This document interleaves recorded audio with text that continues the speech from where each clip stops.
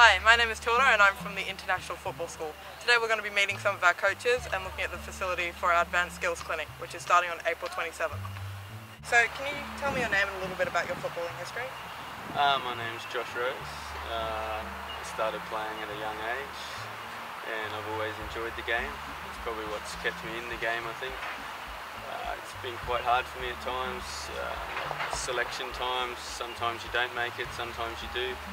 I think in the end just the love for the game has kept me in there, and it's taken me to Romania, from Brisbane to Romania. I've played in New Zealand as well, and finished up here on the coast at the moment. So what are you doing now with your footballing career? At the moment I'm currently playing for the Central Coast Mariners, and I've just signed a new 3-year deal with them.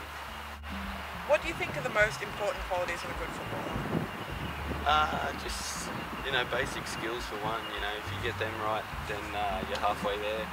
But you've got to have the determination as well. Like I said, things didn't go well in my career, but I was always determined to do well. So, determination and just patience. You've got to have patience. Things aren't going to happen for you straight away. You've got to work hard and just keep at it. So why are you so excited about helping out the International Football School? I think it's a great opportunity for kids on the coast and for kids to come to develop their game to the next level.